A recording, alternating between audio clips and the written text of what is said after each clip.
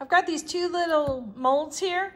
They've got a little bit of sides here, but you notice that there's the middle spot. So what these are basically is kind of like pencil holders. So I thought I would try the alcohol technique with drips, but also a little bit of a twist on it. So let's get set up.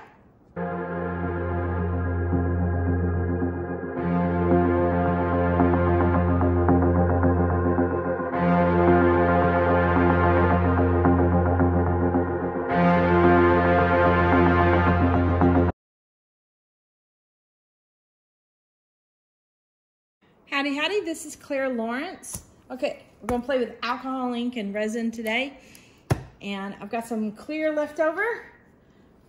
We are going to add some clear into here as far as the resin. And I'm working with Art Coat from Stone Coat Resin. Stone Coat Countertops. I'm paying attention to my pour here. So I'm just applying some. Let me see how much I actually got in here. I gotta like really close with the camera. All right, so I've got it filled up maybe about a third of the way. And what I'm gonna do is I'm gonna do this in layers. So a little bit different than I normally do. All right, and I've got colors picked out that are warm colors for one of them and cool colors for the other one. So let's do the warm colors for this guy. No rhyme or reason, I'm just gonna start doing some drips.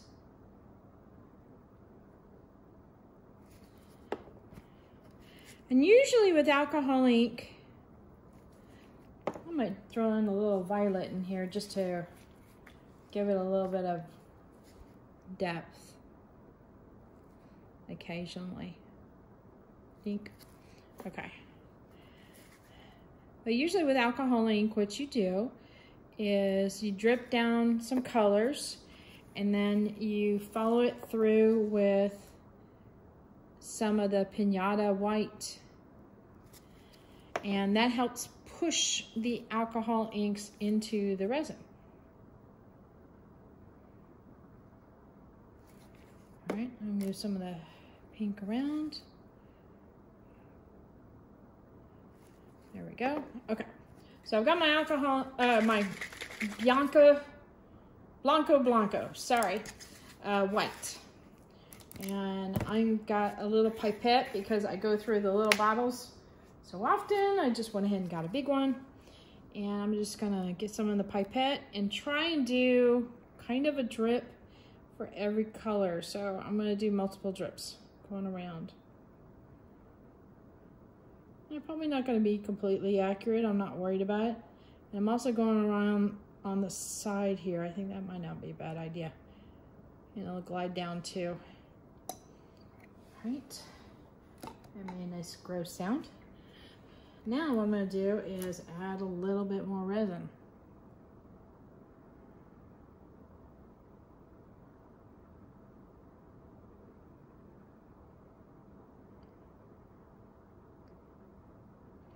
Now this resin's been sitting for a little bit, so hopefully a lot of the bubbles have come to the surface, and that might help with my mold being so thick, or tall, I should say.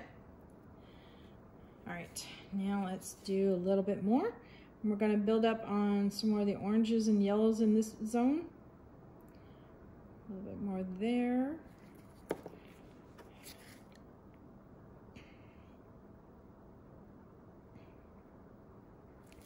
All right, more of the pinks over here.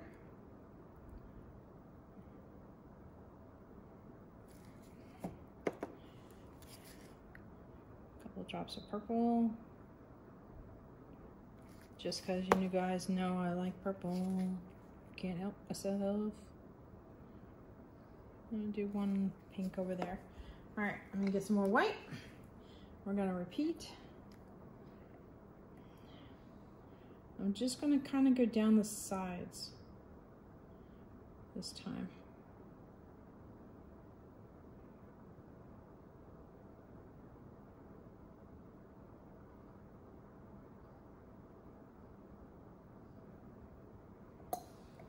Okay.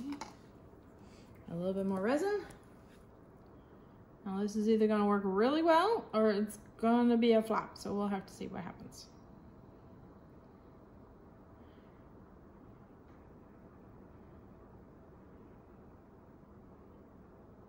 Let's see.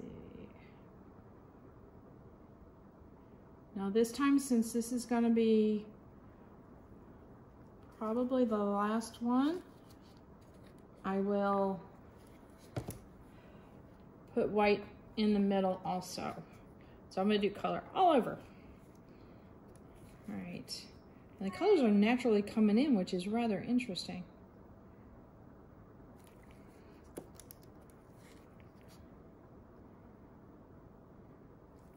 All right, I'm just kind of repeating my patterns. You know, a lot of pink over here, a little bit of purple.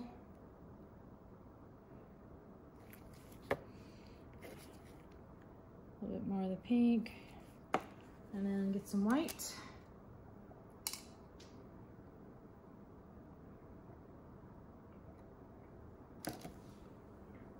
This time I'm going to do some white over the middle as well.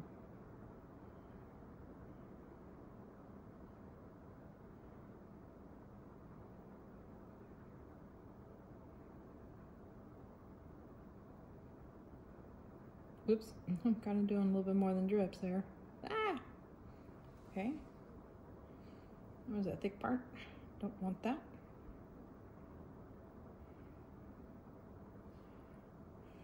Let's see if I can do a little bit right there.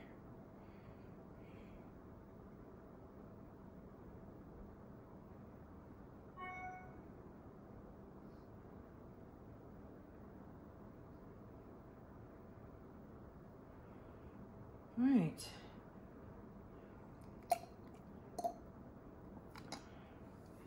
I have no idea.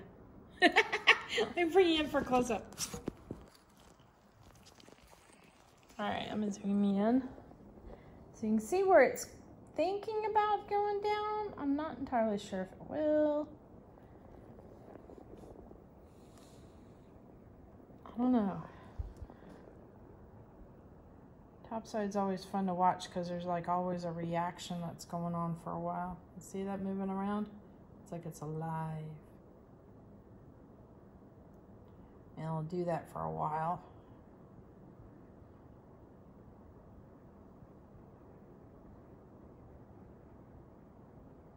All right, let me get started on the next one. Okay, here we go.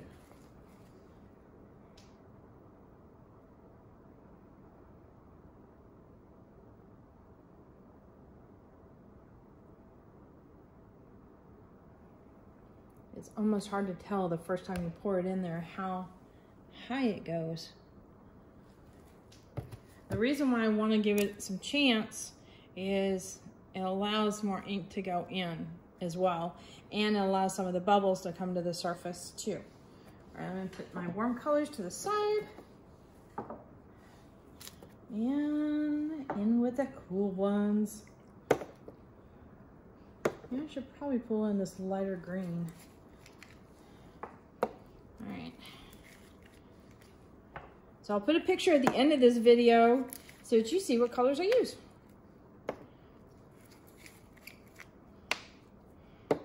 Some people try to duplicate it. Some people are like, oh, I love that one particular color. And I'm usually one of those kind of people like, I like that one particular color. All right, so I'm gonna do a couple and try and see if I can do a little bit more of a, maybe an ombre kind of thing. I don't know if it'll do an ombre. Who am I kidding? Okay, let's do a darker green. Dink.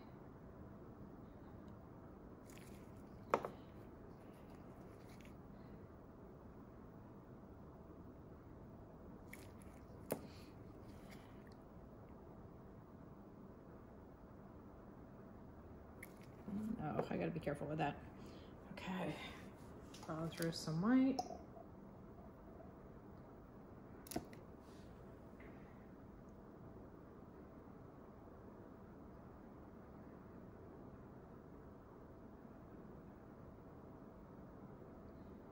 I'm curious to see if it'll follow down the sides.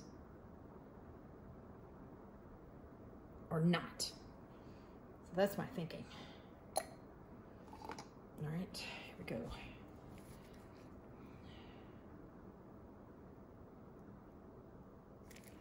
All right. Oh, I forgot to add more. Whoops. I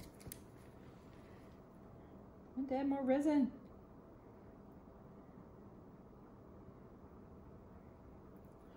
Whoops. Okay. This is the last coat. I'll put more in than I thought. Okay. Now we are full.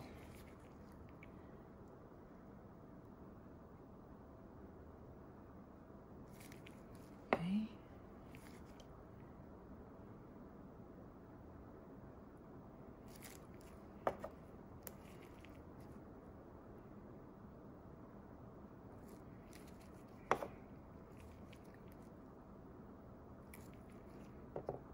Oops. Somehow I didn't get sapphire blue in there. Okay. So this one's going to be really full. All right, I'm going to go around the sides here.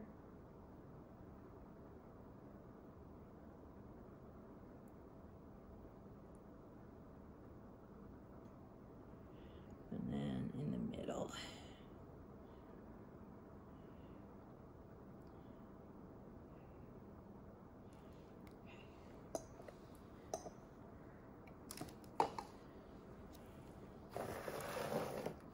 Get you guys in so that y'all can see the fireworks show. What's going on in the middle. I see it's starting to go down a little bit. Sorry, I should have warned you before I zoomed. And we can see the activity on the top. See if I can rest my hand and keep it steadier.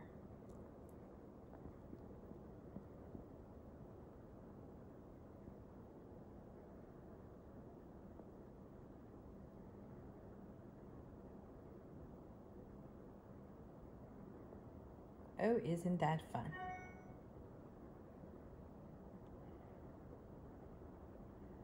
Okay, I'm gonna put these guys away, let them set up. Here's the other one while we've been sitting here. It's kind of settled out a little bit. Oh, also, when you do alcohol ink and resin like this, don't torch it because you've got a lot of alcohol sitting in those inks. That would be bad juju. All right, so it's been a little bit on this guy and I wanted to try something different, and I've got my little trusty skewer. Actually, I wonder if my other skewer is a little cleaner. Let's, no, wait a minute. Aha, we got one in the back that is not used. Woo! So what we're gonna do here is, see, it's all nice and clean. Well, it's got a little bit of resin on the outside, but that only means that it's still a nice point. All right, I am going to push this down and spin and come up. Push this down, spin and come up. Just do it occasionally. Let's see what happens.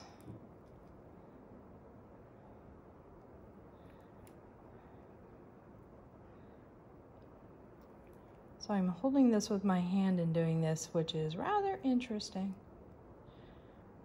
And I'm just gonna go with my skewer into the blue one, even though it's got all those reds on it and such. I'm not that worried about it, because you know me, I like color. All right, and I got a lot of even stuff going on here, so let me break it up a little bit. Do a little bit more there. Come over here, do a little bit more over here. All right, maybe I'll let some of that drip off.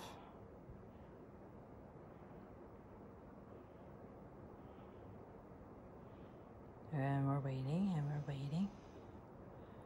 Okay, twirl that off. All right, I have a silicone mat over here, so I'm just going to twirl most of that off.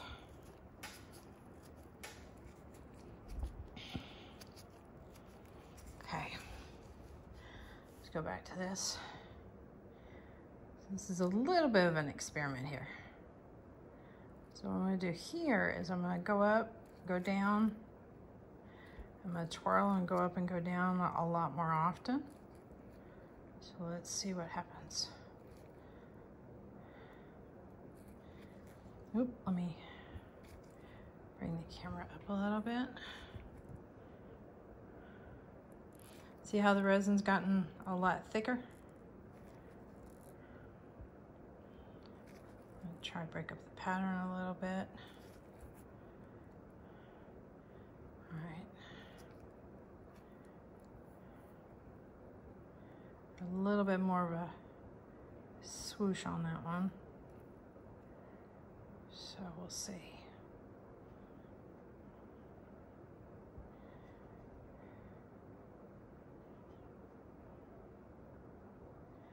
Didn't look like it was going down that far as the drips wise. And I also wanted to see if I can introduce like a little, I don't know, a little wave or something like that. So I'm gonna clean off my skewer. These are little silicone mats here that I've got on my table. They're great. And I'll just let that cure up and it'll still be usable. Let's see what these guys do tomorrow. It's been a couple days now, and so this is nicely cured. But if you've noticed, there's a little bit of texture on the bottom. What I think I'm going to do is put just a little bit of a clear coat on the top of this, which will actually be the bottom of this. But I think that way it'll finish off that edge nicely, and also give it some extra protection in case alcohol ink is kind of on the surface. So, yeah, this ought to be really interesting. Okay, here we go. Now these are going to be tricky to get out because it has that inner layer. Alcohol inks will have a tendency to stain your silicone mold, so that's quite common. Oh, this is going to be interesting. Let's see, how am I going to do this?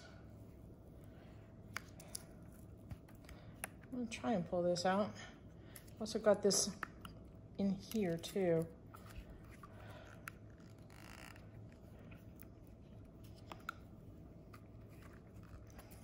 All right. I'm trying to work it down little bit by little bit. It's got a nice shiny texture on the side, so that's good. All right, we have to just turn this inside out.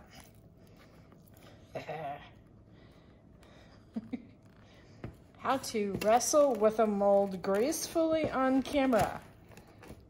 Basically, you can't see my tongue sticking out the side of my mouth as I'm trying to focus on that. Okay, so turning this inside out works pretty good because that way you can put a little bit of a pressure on the inside portion. So that works out pretty good. And now we're just gonna wiggle back and forth, and voila! Okay, so this is what we got so far. Now it doesn't look like this is the first layer that I poured, and then I poured a little bit. I think this is the one where I did 3. I don't know. So I definitely did pour part of this, added some ink, and then poured some more resin, added some more resin, or more ink to that, and then ended up pushing it down. So let me zoom in, get some details in there. So we got some interesting things happening. Definitely have the traditional look to alcohol ink, but that's kind of fun. There's a little bitty, itty bitty micro bubbles in there, which I was kind of expecting because this is not a casting resin, but it did pretty good by pouring it in layers and minimized some of the bubbles. I think that, nope, I don't know what that was.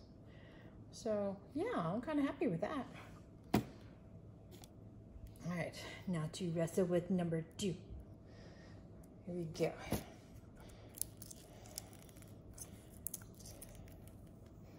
And I'll probably sand the bottom of this quickly to get rid of these little thingies. Some of them you can peel them off with your hands. Okay, this one seems a little tougher.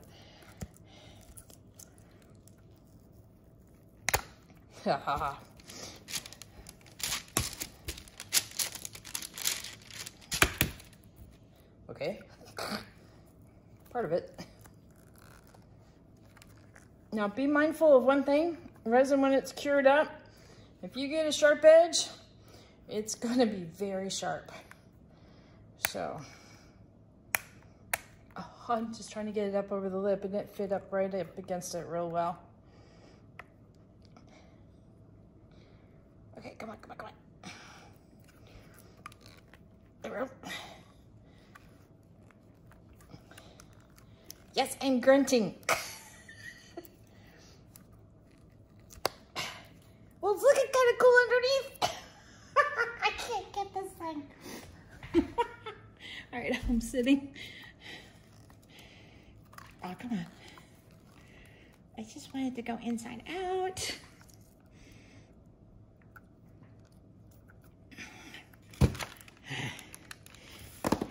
Okay. We will win.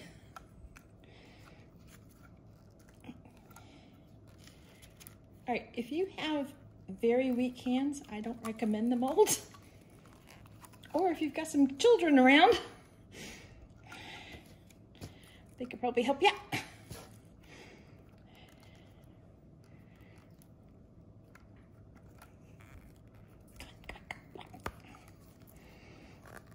Yeah, definitely wait a couple days for it to get nice and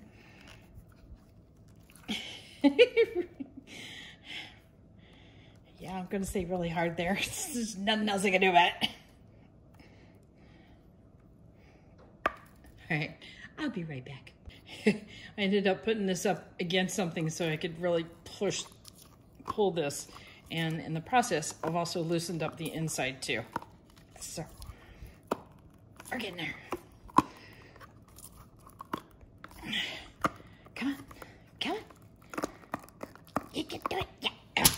Finally. Ta-da. Nice, stand up again. All right, let me zoom in. Ooh, that looked really cool. So only thing I think I would have done differently is possibly put a little bit of resin in it first off, do a couple little drips all the way around, add a little bit more, repeat. So maybe do it in 4 stages just so I can get down here. But I still kind of like these like really skinny little bits. So I am super happy with this.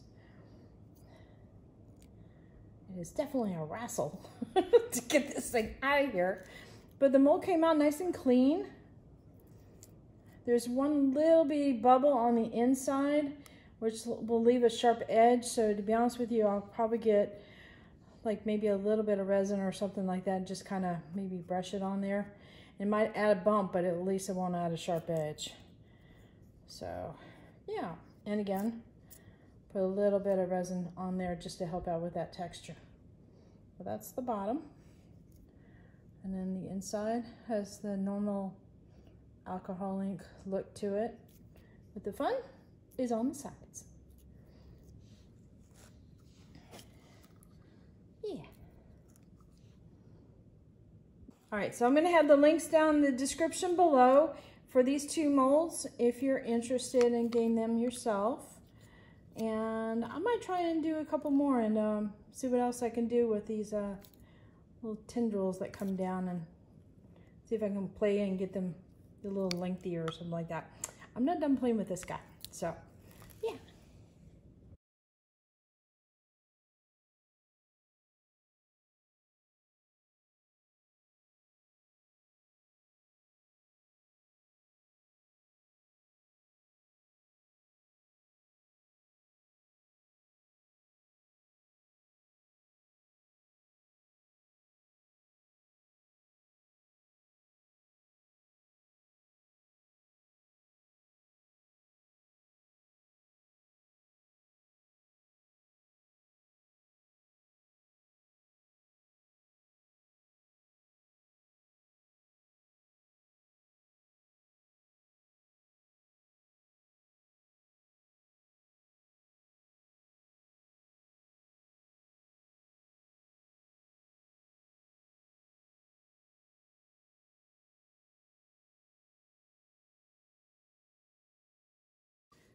All right, hit that like button, hit the subscribe button. Definitely hit the bell to get notified next time I put a video up.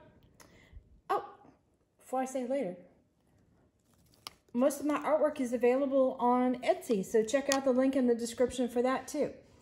Later, y'all.